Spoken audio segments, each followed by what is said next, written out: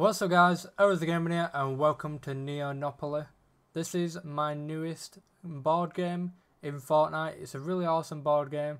You've seen Vic play it before, but I've completely changed it and revamped the entire map so that I can share it for you guys to enjoy and play with your friends.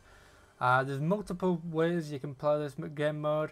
You can play it without emotes, you can play it with emotes, and you can also play it just with 1 or 2 friends. It's best to play it with 4 friends because it's built for 4 people.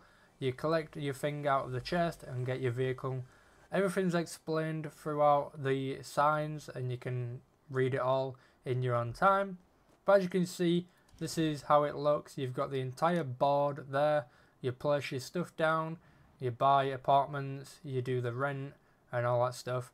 The only one thing I have not done is mortgage. So you guys, if you know how to play the real Monopoly, you guys would have to kind of work that out yourselves. But other than that, the map is actually gorgeous. I spent way too much time on the exterior, on the detail on the outside, and as well as the blockage area. Each house is a place in Fortnite.